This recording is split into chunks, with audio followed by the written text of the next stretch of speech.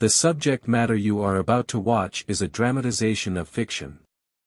You are in no real danger. If you are sensitive to this subject matter, click away now. You are called by your boss to investigate a disturbance at the workplace.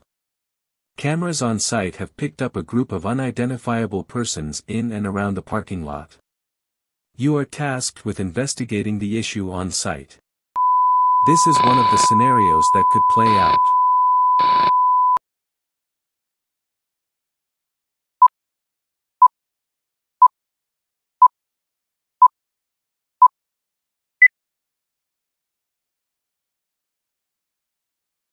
Imagine yourself walking down a long corridor. The lights go out. You stop, a loud noise is heard just behind you. You're not sure what it is. You carefully and quietly walk forward. An exit sign above a doorway flickers intermittently in the distance ahead of you.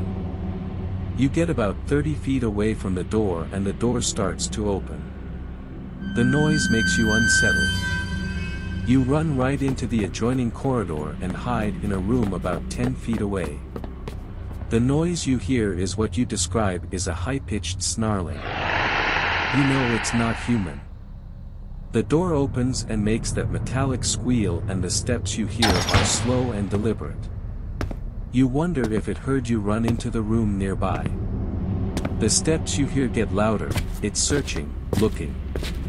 You put your hand in front of your mouth to conceal your rapid breathing, trying to remain as quiet as possible. You hear the steps stop and they get quieter as it moves away. You let out a deep breath of relief and smile, thinking that was a close one. However, as you think you're in the clear, a shadow on the far wall of the room starts to move. You let out a gasp in terror. The lights from outside the facility illuminate a portion of the floor in front of you. While looking down, you see a screwdriver on the wall to the right. The shadow begins to grow in size and gets closer. The room is about the size of the classrooms you remember back in high school. The shadow makes the same kind of noise as you heard on the outside. You bend down and grab the screwdriver in a panic. You place one hand on the door knob to get ready to bolt out of there. Your hand is in striking position, waiting for the entity to get in range. Suddenly, it roars in that same high-pitched snarl and rushes you. You stab it, open the door and sprint to your left.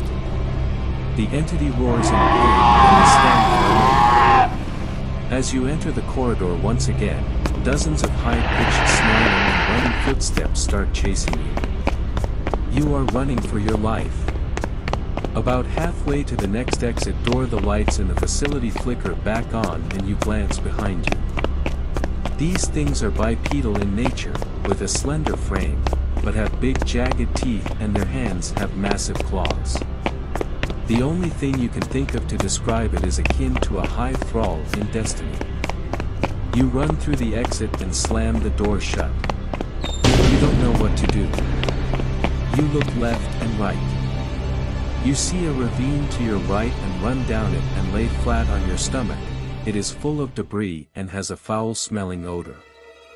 You don't move a muscle. The door opens and subtle snarls and grunts are being heard as they disperse in different directions. The terror you feel consumes you. You think you're gonna die. But then, the steps move off and they get farther away with each passing second. You wait about a minute and it seems silent once again. You think you've done it. You start to sit up and take a break.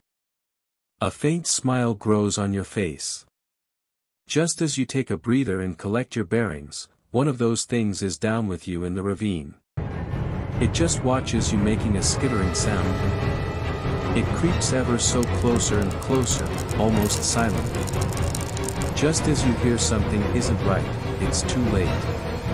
The last thing you see is the jaw wide open, giant teeth, and the hand with its massive claws bearing down.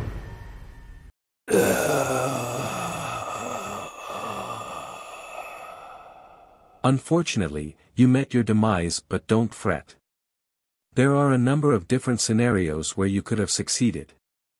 But that's it for me for now here on Short Stories. Goodbye.